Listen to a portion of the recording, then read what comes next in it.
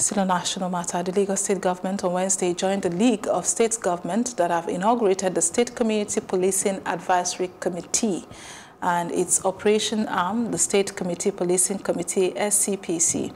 The Lagos State Governor, Babajide Sanwo-Olu, said the event marked a turning point in the government's deliberate effort to re-strategize and rethink the security architecture through the community policing initiative that was proposed by the Inspector General of Police, Muhammad Abubakar Adamu. The governor noted that the community policing security initiative in the country is long overdue, adding that the reform is being implemented with the objective to address inadequacies of the current policing model, which he said has failed to engage members of local communities and neighborhoods in knowledge sharing and intelligence gathering that could help in nipping crimes in the bud. And joining us via Zoom is DSP Bala Elkana, PPRO, Lagos State Police Command, to discuss this. Good afternoon, sir. Good afternoon. Can you hear me? I can hear you. Good afternoon. On the line? All right, until we are able to connect to him. Can you hear me? Good afternoon. Good afternoon. All right. How will this new initiative evolve to fundamental changes in the way the government responds to security matters? Well, let me start by saying that community policing is not about the government, but about the people. Right. It is a policing strategy that is centered on the people. The emphasis here is involving the people in policing their local communities, which is the essence of policing. The old style mostly is police experts thinking that they can do it alone. We can police the communities alone, and we have seen that that style has failed. We have also seen that the style has created a big gap between the police and the people that we're supposed to police. So the best approach is bringing everybody on board, because crime itself is community-centered. If crime is community-centered, then the approach to solving it must also be community-centered, which is the essence. So, moving policing from the top to the grassroots. The grassroots now taking decisions for itself, working together with the police, mobilizing resources together, identifying policing needs of their communities, and solving them together. And that will bring about more effective crime prevention approach, reducing the level of crime to the barest minimum. If everybody have a sense of belongingness, if everybody also see policing as everybody's responsibility, if decisions are collectively taken and implemented, then definitely we'll see more results than what we're having now. Mm-hmm. Well, do you also think that this initiative will make the police proactive in discharging their statutory duties, much as you say it's a collective responsibility now? Absolutely. The emphasis mostly of community policing is proactive policing style, preventing the crime before even it happens, identify those gaps in the community and filling the gaps together. And involving the communities again, remove so much burden from the police, because you see, part of what we're going to implement at the end of this is having community policing officers from the grassroots, which will focus mainly on the non-sensitive policing duties in their neighborhoods. That will enable the police also focus on more serious issues that have to do with that community.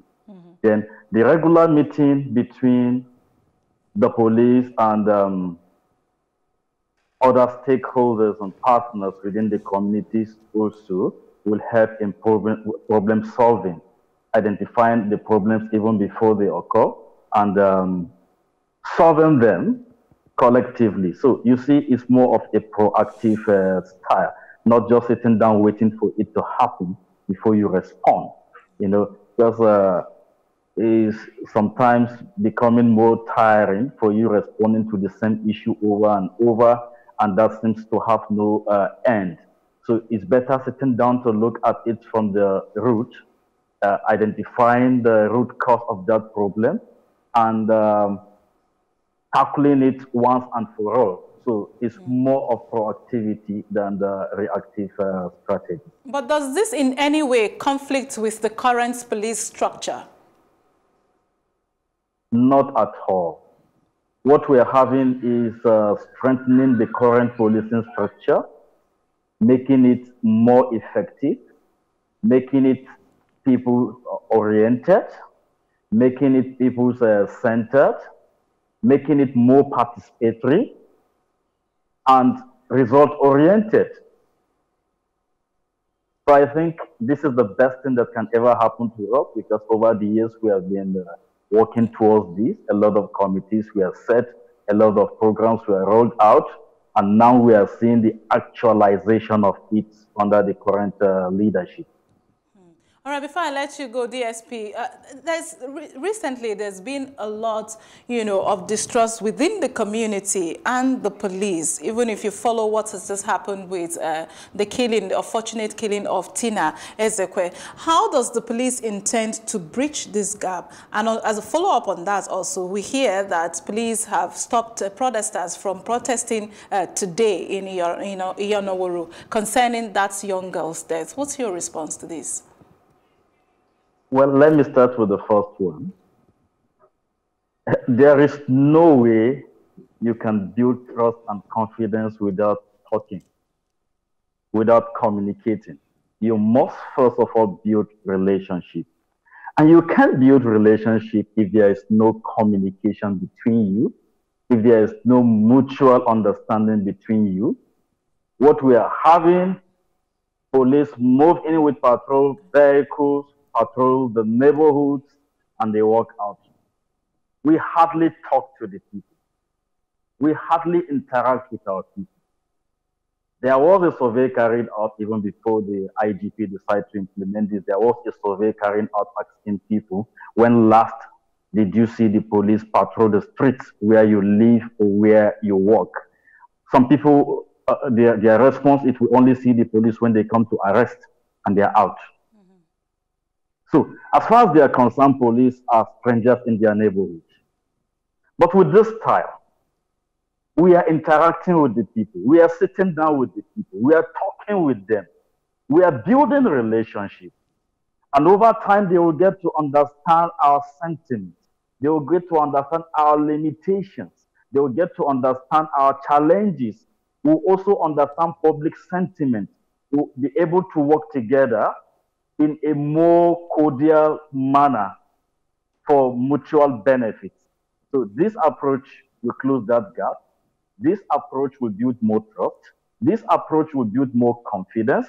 This approach will foster a better working relationship between the police and the citizens that we are serving. Then the second issue, let me correct the impression, we did not stop the protest. All the guys that planned the protest are our good friends. We have been talking. There was this planned protest because there was a gap in communication as to the steps police have taken. And when they approached us, and we itemized all the things we have done, and they also heard from the families of, from the family of Tina, what the police have done from the onset. They are thinking, there is this false information that went out that when Tina was shot, she was abandoned. Hospital also rejected her. She was not treated. And that was a wrong information they got entirely. Until they spoke with the family and until also they heard from us, they discovered that we actually took her to hospital. We bear all the financial costs, the medical expenses, everything. We bear the cost because it's not a burden that the family should carry in the first place because they did not bargain for this. We carried out that. We stood by Tina all those while she has been on admission until she passed on. And we did not stop at that. We identified the officers that shot Tina. We got them arrested. We placed them under investigation. They have seen clearly at the end of the investigation, they were indicted. And we told them also the step that we have moved to. The family of Tina were here, that her brothers who were witnesses when it happened came to testify during the disciplinary proceeding stage. Because you can't take a serving policeman to court. You first of all must strip him of the privileges and immunity that he's enjoying as a police officer. You must initiate the process that we first of all dismiss him from service, then take him to the civil court. That is the stage in which we are now, and we are getting close to rounding it up. Then the next stage is we will be in the civil court where they will face the full weight of the law. And every step we are taking, we are giving update to members of the public so that they can follow up. Even when we are in court, we will mention the name of the court for people to be able to follow up the case until judgment is passed by the court. Right. So the transparency in the system is what makes them on their own to even suspend the process, the proposed protest. Nobody stopped them. It is a voluntary decision that they took. All right. Thank you so very much, DSP Bala Elkana, for the insight you brought to the news this afternoon. Thank you for having me.